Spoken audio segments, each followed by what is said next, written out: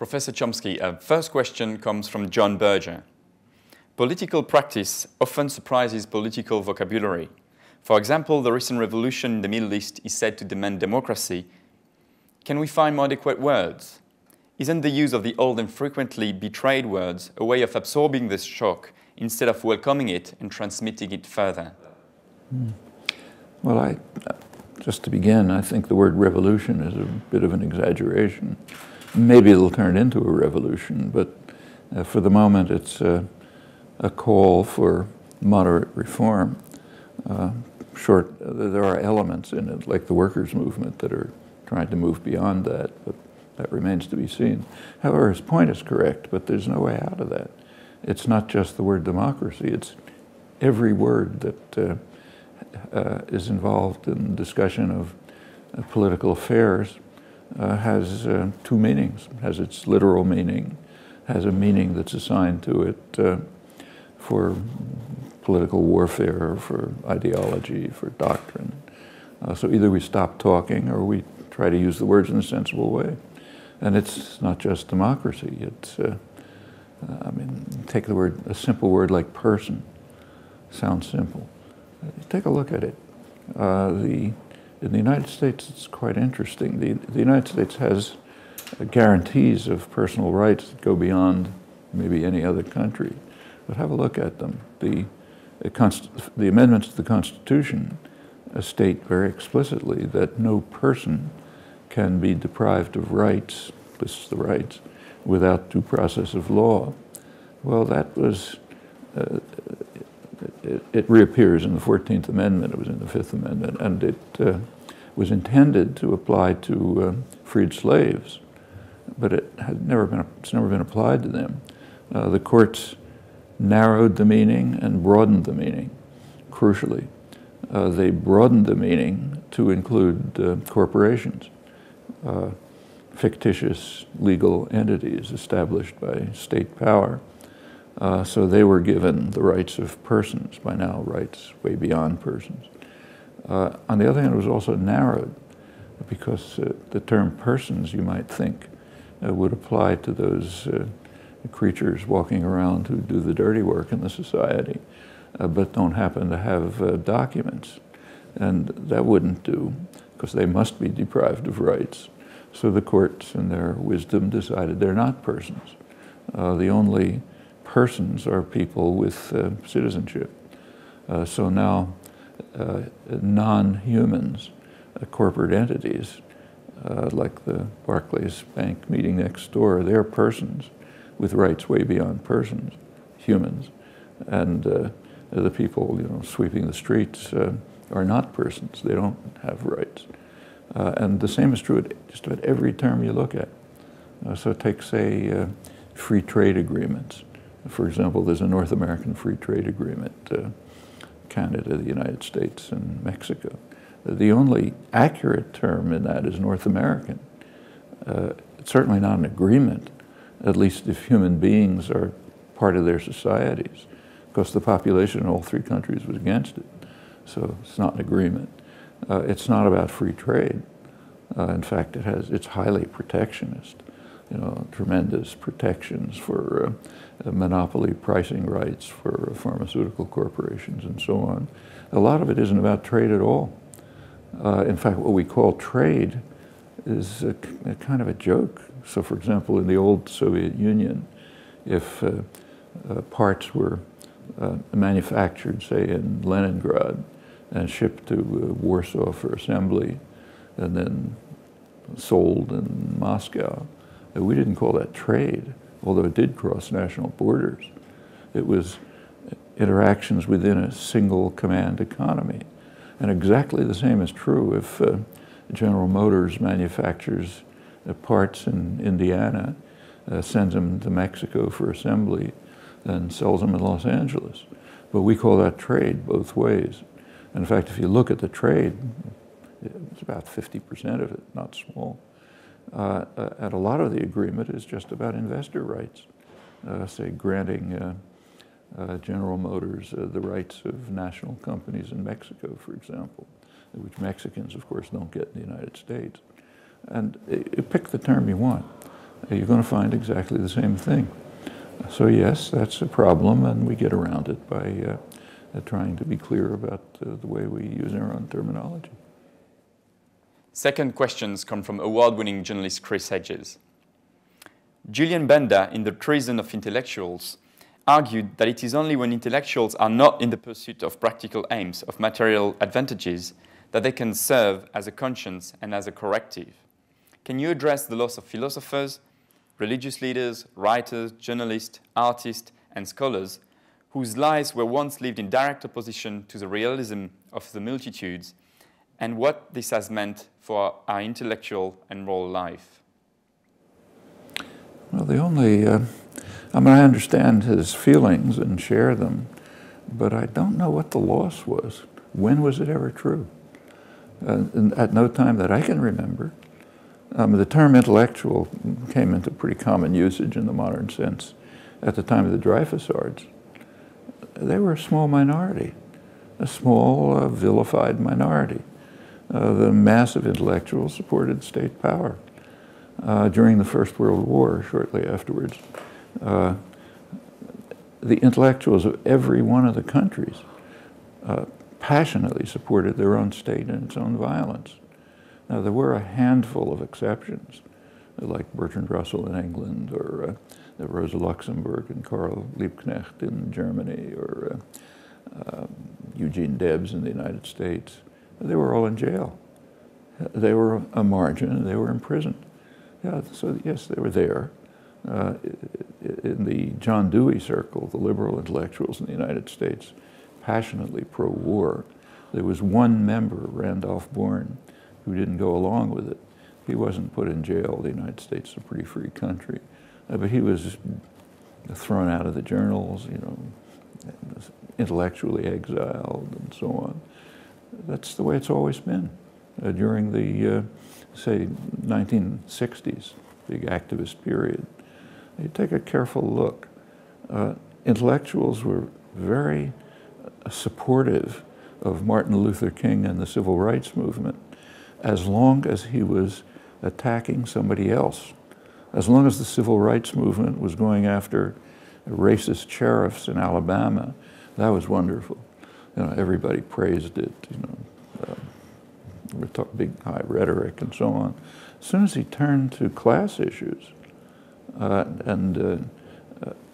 he was marginalized and suppressed.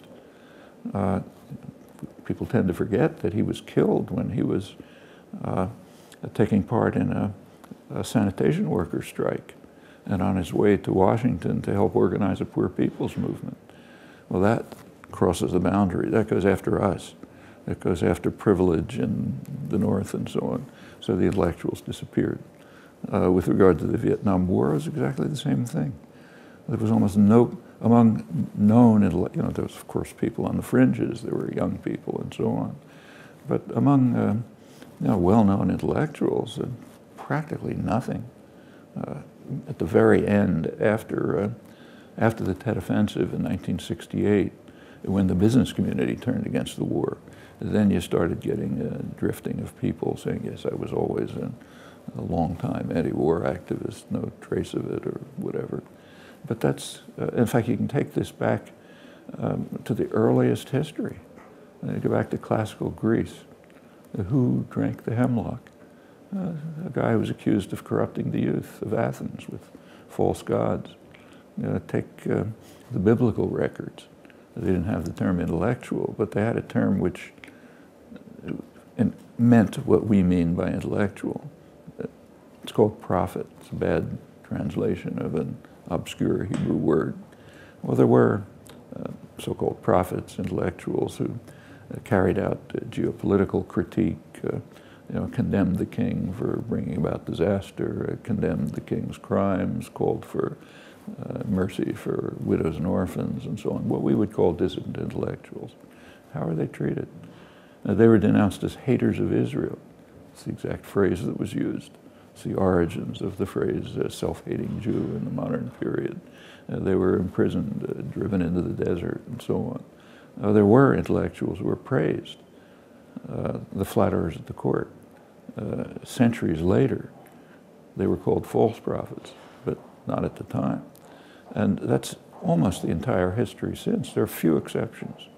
In the modern period, the one major exception I know is actually Turkey.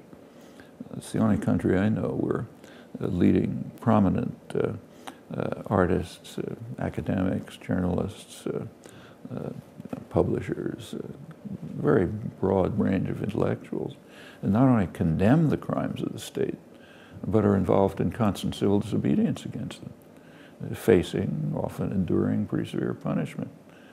I have to laugh when I come to Europe and hear people complaining about how the Turks aren't civilized enough to join our advanced society. You could learn some lessons from Turkey, but that's pretty unusual. In fact, it's so unusual that it's barely known. You can't bring it up. But aside from the word loss, I think Chris Hedges' comments are accurate, but I just can't perceive any loss. I think it's about the same as it's always been. And in fact, the way dissident intellectuals are treated, of course, does vary. So in the United States, let's say, maybe they're vilified or something. In the old Soviet Union, say in Czechoslovakia in the 1960s and 70s, they could be imprisoned, like Havel was in prison. If you were in American domains at that time, like El Salvador, you get your brains blown out by an elite battalion trained in the U.S. Special Warfare School. So yes, people are treated differently, depending on the country. Third question comes from Israeli journalist Amira Hass. Have the uprisings in the Arab states made you change, revise some of the past evaluations? Have they and how affected your notions of, for example, masses, hope, Facebook, Western intervention, or surprise? Well, actually, Amira and I met in Turkey a couple of months ago. Had a couple of hours, chance to talk. And neither of us, and maybe she did, if she did it was a secret, I certainly didn't anticipate anything that was going to happen in the Arab world.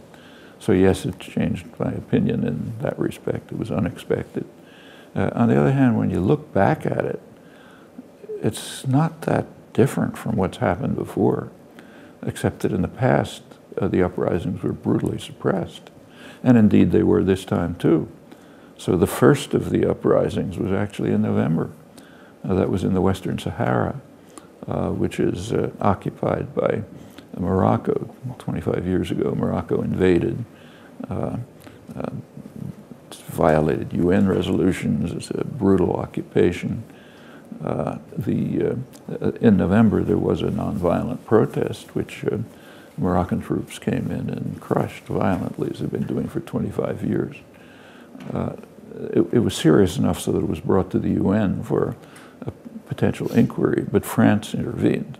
France is the primary protector of atrocities and crimes in Western Africa. It's the old French possessions. So they blocked any UN inquiry. That was the first. The next one was in Tunisia, again, more or less French area. And there were scandals, as you know. I think the Minister of Tourism, or one of the ministers, went for a vacation right in the middle of the uprising and got some bad publicity. But that one was successful. It threw out the dictator. Then came Egypt, which is the most important because of its significance in the Arab world. And that was pretty remarkable. It was a remarkable display of courage, dedication, commitment. It did succeed in getting rid of the dictator. It hasn't yet changed the regime. Maybe it will, but the regime is pretty much in place. Different names. But it's nothing new. That uprising, the January 25th uprising, it was led by young people who call themselves the April 6th movement. Well, April 6th has for a reason. April 6th, they picked the name because it was the date of a major strike action a couple of years earlier at the Mahala textile complex, big industrial complex. There was supposed to be a major strike, support activities and so on. Well, they were crushed by violence. That's April 6th. And that's only one of a series. Incidentally, shortly after the crushing of the April 6th uprising, President Obama came to Egypt to deliver his famous address, outreach to the Muslim world and so on. On his way, he was asked at a press conference whether he would say anything about the authoritarian government of President Mubarak. And he said no, he wouldn't. He said Mubarak's a good man. He's doing good things. He's keeping stability, like crushing the April 6th strike and so on. So that's just fine. Then the uprisings went beyond. The most striking one is Bahrain. That's frightening to the West. First of all, because Bahrain hosts the Fifth Fleet, the major military force in the region, U.S. fleet. Second, because it's largely Shia, and it's right across a causeway from eastern Saudi Arabia, which is majority Shiite, and happens to be where most of the oil is.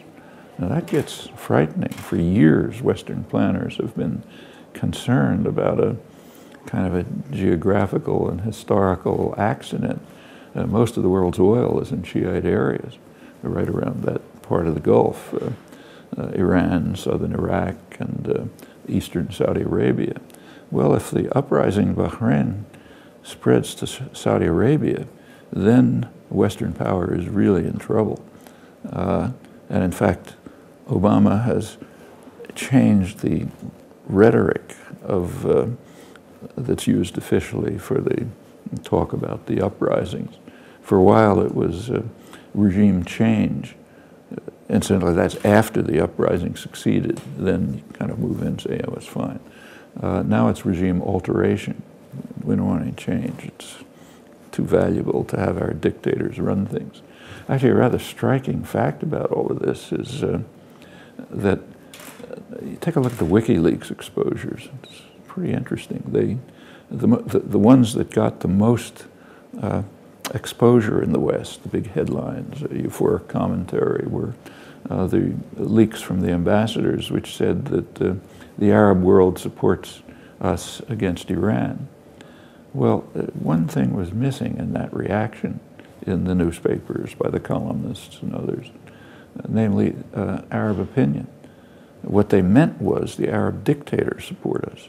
Now, what about Arab opinion? It's known, but it's not reported. In the United States, zero. There's, I think, one report in England. Jonathan Steele reported it, probably nothing in France. I don't know. But it's well known. Western U.S. polling agencies released by very prestigious agencies. It turns out that some Arabs think Iran is a threat, about 10%. A majority, a vast majority, think the major threat is the United States and Israel. In Egypt, 90% say the United States is the major threat.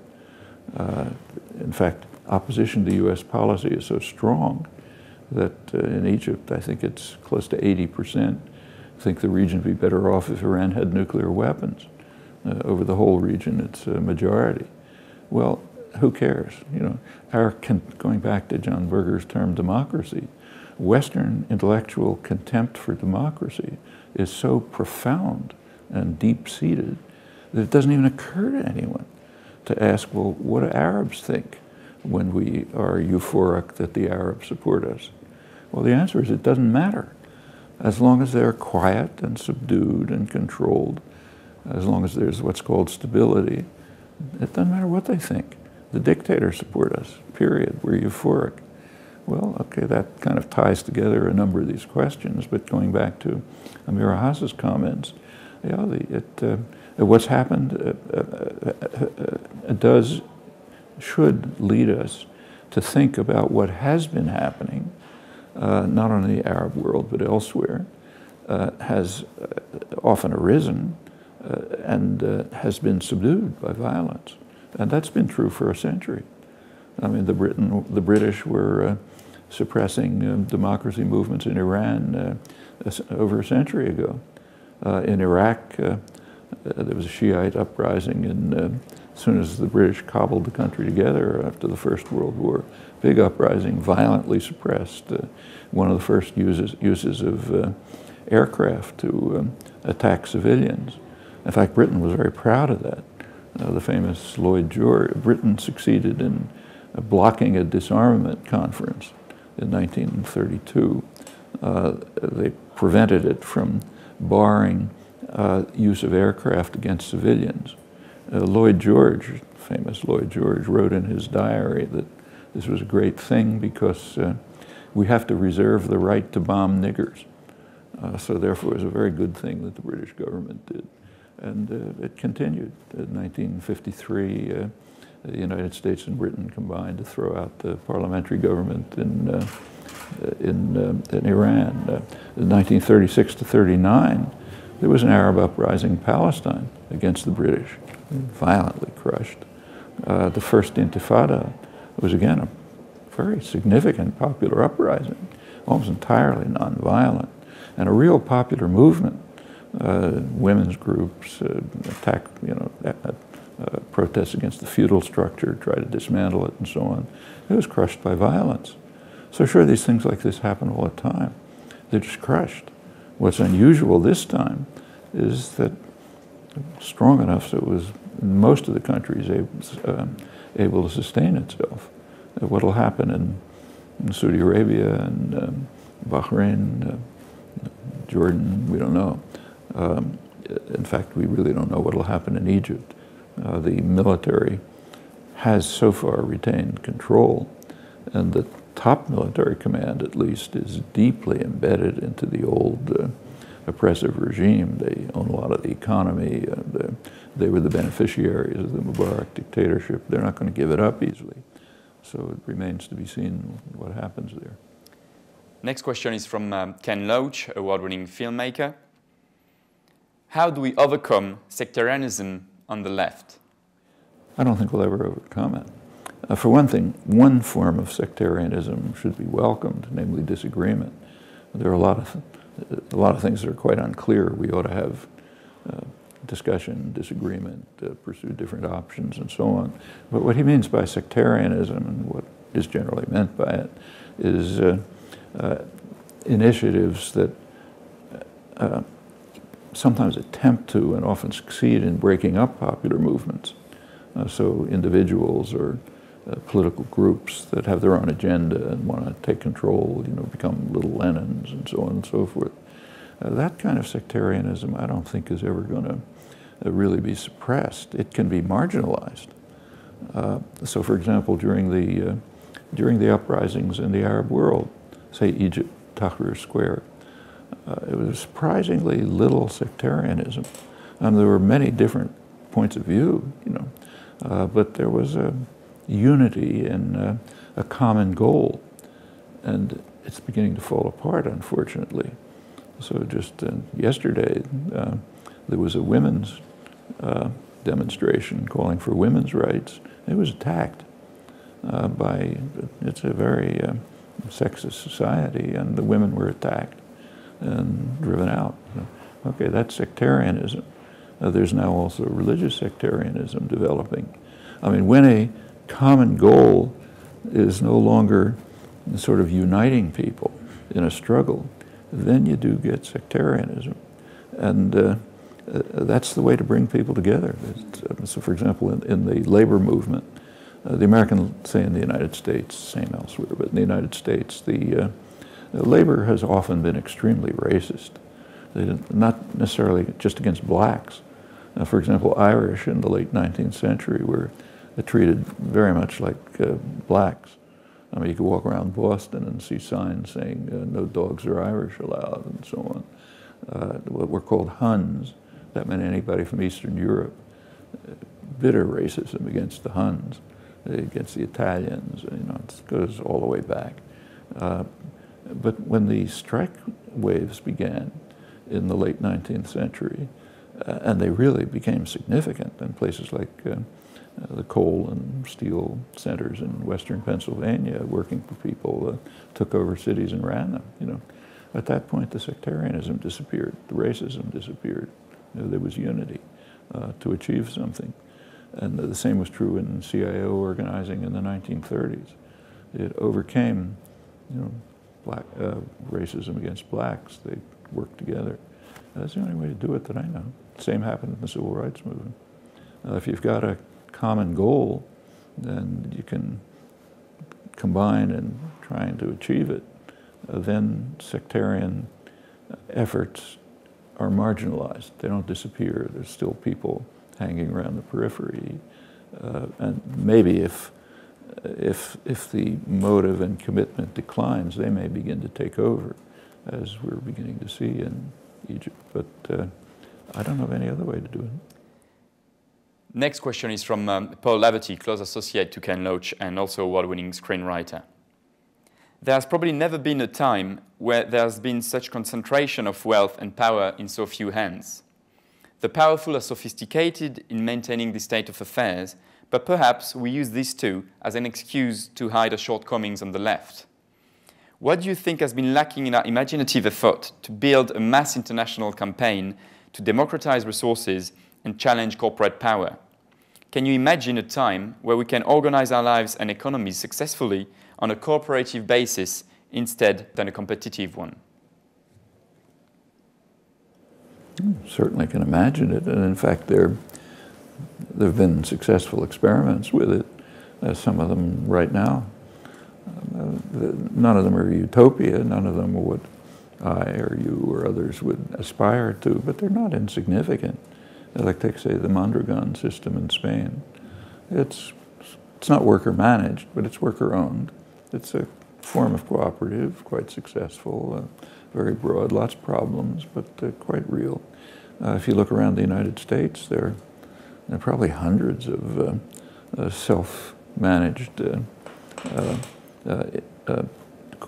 enterprises, not huge. Some of them are pretty large, but huge. They're successful.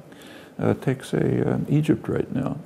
One of the interesting things that's happening in Egypt is that the labor movement, which has been very militant for years, as I mentioned, this is not an uprising out of nothing. They've now apparently, it's hard to get information because it's not covered very well, but actually I think Amira Hass has been reporting this, that in some of the industrial centers, like again the Mahala big industrial center, apparently workers have taken over the enterprises and are managing them themselves. Well, if that's true, that would be the beginning of a revolution. Go back to John Berger's words. So yes, it's certainly feasible. What's been lacking, the comment about the inequality is very real.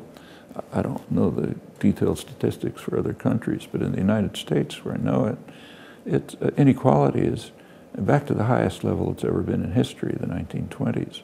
But that's misleading, because the inequality in the United States is highly concentrated. It's mostly in the top fraction of 1% of the population. You take a look at the income distribution, it goes very sharply up towards the high end, and literally 1/10 of 1% of the population now has extraordinary wealth. In fact, that's driving the inequality. If you take that part away, it's unequal, but not totally out of sight. Who are they? They're hedge fund managers, CEOs, bankers, and so on. Well, something quite significant has been happening. Since the 1970s, the economy has changed significantly. It's been financialized. You go back to, say, 1970, financial institutions, banks, investment firms, were a small percentage of corporate profits. At the peak, now, in 2007, they reached 40%. They don't benefit the economy. In fact, they probably harm the economy. There's no central social utility to them, but they're powerful. And with economic power comes political power, pretty obvious reasons. So they have gained extensive political power. For example, it was financial institutions that put Obama into office pretty much. That's where most of his funding came from. With political power comes the opportunity to modify the legislative system, and they've been doing it. So since the late 1980s mainly, fiscal policies have been changed, say tax policies, to ensure rapid concentration, very high concentration of wealth. Rules of corporate governance have been changed. They allow, for example, the CEO of a corporation to select the board that determines his salary. Well, you can imagine what the consequences of that are. Actually, you read them in the front pages of the newspapers every day about the huge bonuses being given to management. That's where that comes from. The regulation has collapsed with very striking effects. New Deal regulation. Incidentally, this generalizes to the rest of the world. I'm talking about the United States because I know it better. New Deal regulation prevented any financial crises up until the 1980s, really. 1970s, it started to be dismantled. Since the 1980s, crisis after crisis, several during the Reagan years, pretty serious ones. In fact, Reagan left office with the worst financial crisis since the Depression, savings and loan, then came Clinton and the tech crisis, then finally this housing crisis, $8 trillion, fake money disappeared, devastating the economy. Well, all of these are political decisions. And meanwhile, the cost of campaigning went way up. And that compels the parties to climb pretty deep into the pockets of the corporate sector. That's where the money is. The next election, 2012, is expected to cost about $2 billion. You take a look at the Obama administration, you notice he's staffing the government right now with executives. You know, they're the ones who have the access to the corporate funding that's going to buy the election. Elections are just becoming farces, you know, run by public relations industry, their marketing efforts, and they kind of say it openly. But in fact, Obama won the award from the advertising industry for the best marketing campaign of 2008. They know exactly what's going on. Well, you know, all of this is a kind of a vicious cycle. Increased concentration of wealth, increased political power. It acts to further increase wealth. Why is there no reaction? Actually, there is a reaction. Right now, for the first time, what's going on in Wisconsin is a very significant reaction. There are tens of thousands of people in the streets, day after day, with a lot of popular support, maybe 2/3 of the population supporting them. They're trying to defend labor rights, the right of collective bargaining, which is under attack. I mean, the business world understands very well that the one barrier to this total corporate tyranny is the organized workers movement. So that's got to be destroyed.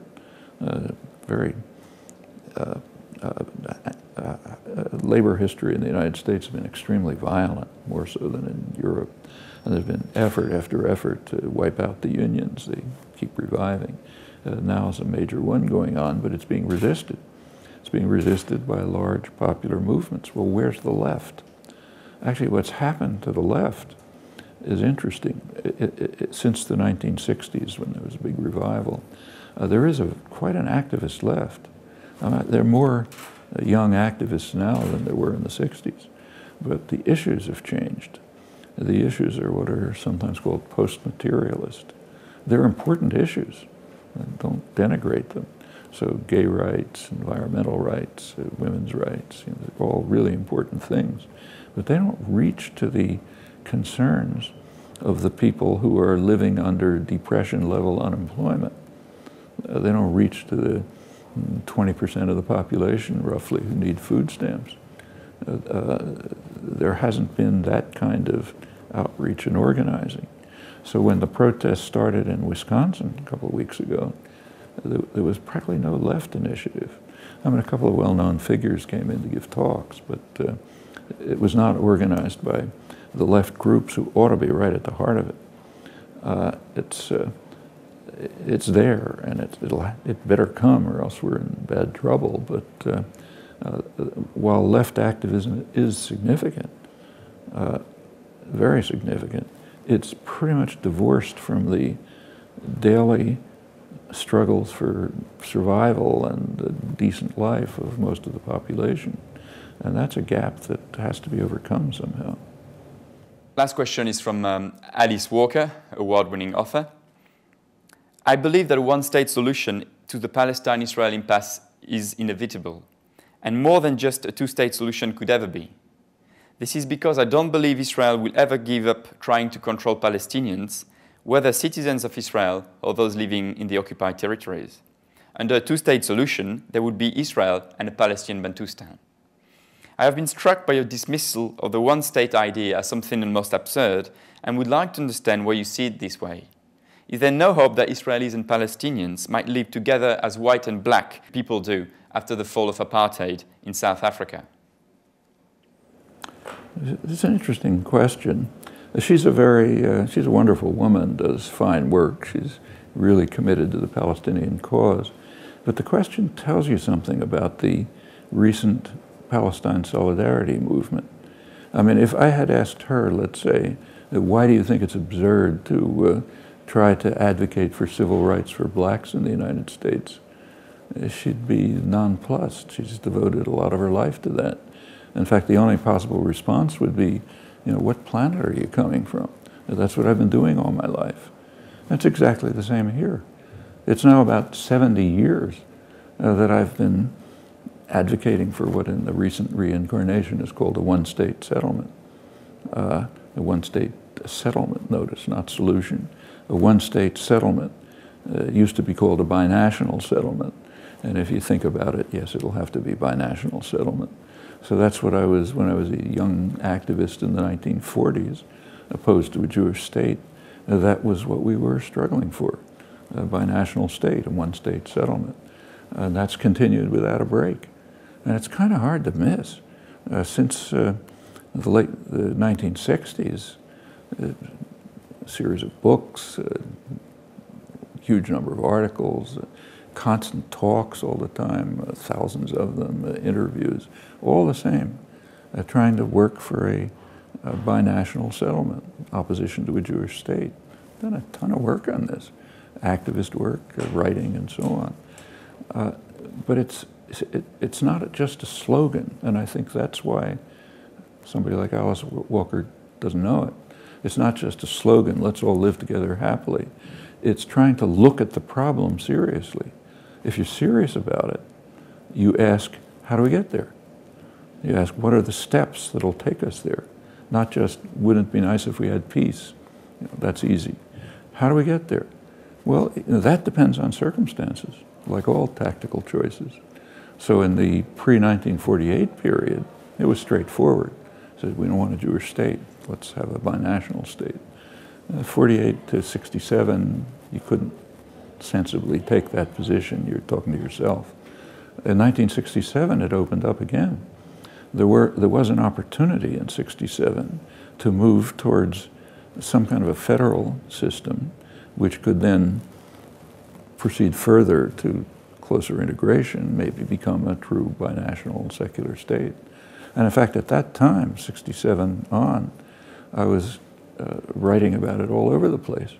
Like I said, books, articles, interviews, and so on, up till about 1975. 1975, Palestinian nationalism crystallized and appeared on the agenda, and the PLO turned to a two-state settlement, the huge, overwhelming international consensus by that time for two-state settlement in the form that everyone knows. 67 to 75, it was possible to advocate for it directly, and it was anathema, hated, you know, denounced, because it was threatening. It was threatening because it could be fulfilled, and that would harm policy formation. So, you know, if it was noticed at all, it was denounced and vilified. 75 on, you can still maintain the position, but you have to face reality. It's going to have to be achieved in stages. And there's only one proposal that I've ever heard, other than, yeah, let's all live in peace together. The one proposal that I know is, if glad to listen if there's another one, is begin with the international consensus, two-state settlement. It would reduce the level of violence, cycle of violence. It would open up possibilities for a closer interaction, which already to some extent takes place, even in today's circumstances, commercial, cultural, other forms of interaction, that could lead to erosion of boundaries. It could move on to closer integration, and maybe something like the old concept of a binational state. Now, I called it a settlement because I don't think that's the end of the road. I don't see any particular reason to worship imperialist boundaries. So, like when I was, my wife and I, back when we were students, were backpacking up in northern Israel and happened to cross into Lebanon because there's no marked border. You know, somebody finally yelled at us and said, "You better get back." But why should there be a border there? It was imposed by British and French violence. You should move towards a closer integration of the whole region. No state settlement, if you want the word. And there's plenty wrong with states anyway. Why should we worship state structures? They should be eroded. So it's a step, it's a series of steps. Now, if anyone can think of another way to get there, then they ought to tell us. We could listen to it and talk about it. But I don't know of any other way. So what you end up with, at least I end up with, what I've been writing and speaking about, is something that's too complex to put on a Twitter message. And in this age, that means it doesn't exist. You have to support both the two-state and a one-state solution, settlement, not solution. You support both of them, because one of them is the path to getting to the other. If you don't make the first move, you're not going to get anywhere. Now, Alice Walker says Israel won't accept a two-state settlement. Yeah, she's right. A fortiori is not going to accept the one-state settlement. So if that argument has any force, her proposal is out the window, mine too. And by the same argument, you could show there could never be an end to apartheid. White nationalists would never accept an end to apartheid, which was true. Okay, therefore let's give up the anti-apartheid struggle. Indonesia would never give up East Timor. In fact, the generals said so loudly. It's our province, we're going to keep it. And that would have been true if actions were taken in a vacuum. But they're not taken in a vacuum. There are other factors involved. And one factor, which is significant, and in fact in these cases decisive, is U.S. policy. Well, that's not graven in stone. When U.S. policy shifted on Indonesia and East Timor, it literally took one phrase from President Clinton to get the Indonesian generals out. At one point he said, "It's over." They withdrew. In the case of apartheid, it's a little more complicated. Cuba played a big role. Cuba drove South Africans out of Namibia, for example, and protected Angola and so on. That had a big impact. But it was when the U.S. changed policy around 1990, there was a change of policy. It was at that point that apartheid collapsed. Now, in the case of Israel, it's just the U.S. is decisive. I mean, Israel can't do anything except what the U.S. supports. It gives diplomatic, military, economic, ideological support. If that prop is pulled out, they do what the U.S. says. In fact, that's happened over and over. So yes, it's true that if they were acting in a vacuum, they'd never accept anything but what they're now doing. Taking over Gaza prison, take over as much of the occupied territories as you want. Yeah, they'll continue. But they're not acting in a vacuum. There are things we can do, as in other cases, to change it. And in that case, I think you can consider and even lay out a plan for a move towards a one-state settlement as a step towards something even better, which can go on. But as far as I can see, the only way to do that is by supporting the international consensus as a first step. A step to be a prelude to further steps. And that means very concrete actions. We don't have to talk about, we don't have to have a seminar in which we discuss abstract possibilities. There are very concrete moves that can be made. So for example, withdrawal of the IDF, the Israeli army, from the West Bank. Well, that's a concrete proposal. And there are steps that can be taken to implement it. For example, Amnesty International, which is hardly a revolutionary organization, called for an arms embargo on Israel. Well, if the United States and Britain, France, others could be, if the public could compel the governments to accept that proposal as an arms embargo unless you pull your army out of the West Bank, that would have an effect. Other actions can too. If the army's pulled out of the West Bank, the settlers are going to go with them. They'll climb into the lorries provided to them and move from their subsidized homes in the West Bank to subsidized homes in Israel, just like they did in Gaza when they got the order. Some will probably remain, but that's okay. They want to remain in a Palestinian state. That's their business. So there are quite concrete things that can be done. It's not going to be like, snapping your fingers, but not beyond the kinds of things that have happened elsewhere when policy of the great powers changed, primarily the U.S. Professor Chomsky, thank you very much.